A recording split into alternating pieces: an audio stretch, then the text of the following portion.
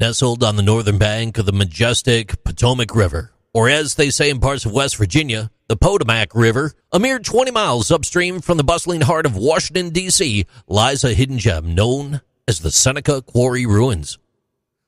Veiled by a dense forest that has claimed it as its own, this once thriving quarry served as a vibrant hub where the rich, russet-hued sandstone was skillfully crafted and used in the construction of numerous iconic buildings that grace the capital of the United States of America. Today, it stands silently, easily overlooked by those leisurely strolling by or cycling along the neighboring Chesapeake and Ohio Canal. The storied origins of this quarry could be traced back to the year 1781, when the enterprising Robert Peter acquired the sprawling tract of land. Over the ensuing decades, the industrious Peter family carved out mines to unearth the coveted red sandstone and marble that was nestled near the banks of the Potomac River. However, it was the advent of the C&O Canal that truly cemented their fortunes. Some of the quarry's stone found its purpose in the very construction of the canal itself.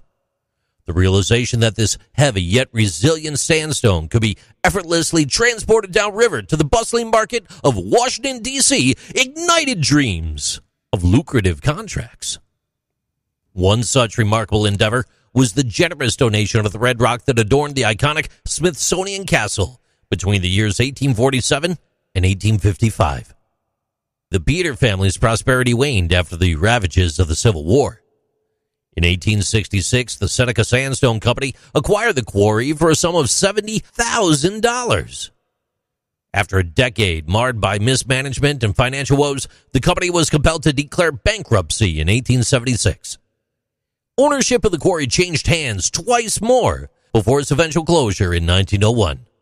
By this time, the once prized quality of the stone had deteriorated considerably, rendering the red sandstone a relic of the past, no longer in vogue. Throughout its illustrious history, the Seneca Quarry beckoned workers from across the Atlantic, luring skilled laborers from the shores of England, Wales, and Ireland. The quarry also played a role in the complex tapestry of labor in the United States. Yet, amidst the tranquility that envelopes these ruins, the echoes of the quarry's former laborers remain resolutely silent. Nature, too, has reclaimed this once bustling site. It's now surrounded by a colorful blanket of sycamores, poplars, and wild roses.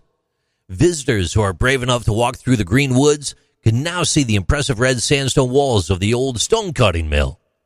These walls are a tribute to the craftsmen who used the quarry's energy. As you dig deeper, you'll find the carefully rebuilt quarrymaster's house, which stands as a reminder of the past, as well as the touching quarry cemetery, which honors the people whose hard work changed the course of history. These amazing ruins are now part of the well-known Chesapeake and Ohio Canal National Historical Park. They honor the history of the Seneca Quarry and invite anyone who visits to take a trip back in time. These are Interesting Things with JC.